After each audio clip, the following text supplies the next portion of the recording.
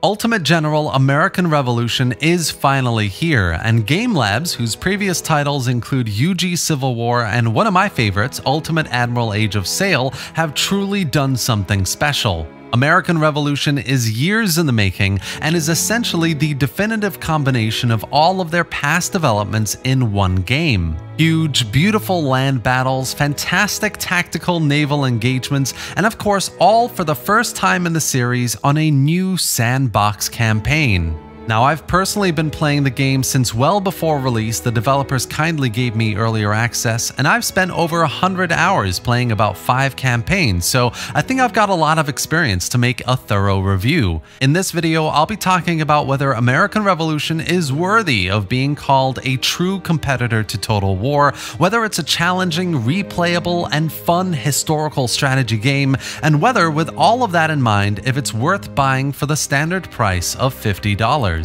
Set during the historic American Rebellion against the mighty British Empire, Ultimate General American Revolution is first and foremost a proper sandbox campaign. As the colonies, you're given the task of defeating the British and kicking them off the continent once and for all. And to do so, you need to develop a robust economy to build buildings, construct a navy, produce weapons and trading goods. You need to research new technologies, engage in espionage and intrigue, and command your armies and navies around this beautiful map of North America. Starting a campaign, you'll be taken through a sort of prologue of George Washington's life, going through major events that define his personal life, his military and political career, and each event comes with a decision to make which essentially defines the type of leader you will be. One who prioritizes battlefield morale maybe, or equipment production, or maybe influence in the colonies to gain more local sympathy towards the revolution.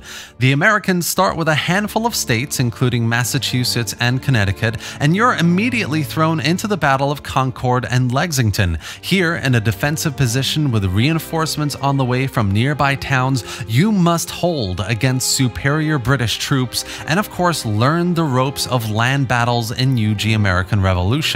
As a first battle, it is super fun as you get a hang of the controls for troop positioning, the pace of movement, and the differences in ranged versus melee engagement. It is absolutely possible to lose this battle, mind you, especially on higher difficulties. But on easier settings, with the arriving reinforcements, the Americans, by some miracle, are victorious, and you've learned a great deal about the basics of fighting battles. With the British in full retreat now, it is time to expand and liberate other cities and towns, and soon you gain access to new campaign mechanics like the headquarters, where you hire officers, unlock new departments for your military, and begin researching new technologies. You gain access to the market, where you can buy anything from muskets, cannons, resources, and even entire ships for your navy. You unlock statewide infrastructure and construction, allowing you to build up a regular production of weapons and resources that you can even sell on the market. And finally, you get access to the diplomacy tab, allowing you to see all the other nations in the campaign and their diplomatic statuses with each other. Now, all of this is played in real time, which means you'll be busy deciding how many civilian rifles to buy from the market when suddenly you get a message telling you the New Jersey Patriots have donated some ammunition to the cause, or an infamous smuggler offers to join your ranks as an officer, or worse, you hear word of a large British force crossing the Atlantic with no way to know in which state they may land. All of this is dynamic real-time gaming, makes for some excellent challenging circumstances, and is one of the reasons why this game is so great. I'm often making difficult decisions, balancing my attention between how to maximize production here, how to make progress creating a navy there, and all the while being given a new problem that will have a meaningful impact on campaign progression down the line. And all of this is just scratching the surface of the depth and detail in this game. UG American Revolution does a really good job of giving you choice, meaningful choice, from what type of muskets you want a newly recruited regiment to use to being able to capture a set of cannons left behind by a retreating enemy on the battlefield, to how to pay your cabinet. There's just a lot to take in and process, and the sheer volume of all of these decisions you have to make creates a sense of urgency and importance to each one. You can't just go around conquering city to city like in Total War. You actually have to strategize your army movement, prioritize certain states and territories over others, and believe you me, one wrong move, one lazy decision, and the AI will absolutely punish you for it, which is just awesome. It makes sense, of course, that as the Americans, you're basically playing a battle of David versus Goliath. The British will always vastly outnumber you on the battlefield, and you will always lose territory that is just too difficult or out of the way to defend. It's sad, but also amazing that in your efforts to defeat the British, you ultimately need to be able and capable of making some hefty sacrifices. Even on easy or normal difficulties, if you don't play your cards right, which I often did early on, you will get overwhelmed by a stagnating economy, an invasion force of British troops fresh across the Atlantic, or even local Americans who you've neglected and have decided to become loyal to the enemy. It's an incredibly unforgiving game, which is both historically authentic and really fun. Now, all that being said, there are a couple of areas that I think could be improved. UG American Revolution comes with a line of sight mechanic, for example, that has something called delayed reporting. And what that means is the areas that your general isn't present in will be under fog of war, even your own territory, and you must rely on messenger couriers to send word of allied and troop enemy movement, with circumstances often forcing you to make a move if the couriers are really slow in a particular area. On paper, this is a great, unique system. You have to anticipate where the enemy might be moving if you want to catch them before they reach an allied town, and you often get reports of fog of war battles days after they've happened, which is really quite interesting. But this would really benefit from having its own UI panel, stylized in a way to show regiments in fog of war and their levels of morale, ammunition, etc., their last known locations or engagements and casualties, or at the very least there should be an alert system for all courier messages with a breakdown of troop movements and their implications. It's a really nice idea. I haven't seen in any other game like this, but it could be better. Then there's also the fact that, as an early access game, of course, there are very clear areas where it definitely feels very early access. A lot of work needs to be done on things like the economy, which doesn't have a very clear breakdown of income and expenses at the moment. Naval production is extremely slow to build, and without a dry dock to keep them at, are just not sustainable against British fleets that swoop in and destroy them, and loads of other things. I mean, there needs to be more hotkeys for simple stuff like pausing or unpausing time. The campaign camera zoom could be way higher on the map, and there are of course plenty of bugs and issues, ranging from not being able to assign weapons to a regiment at times, or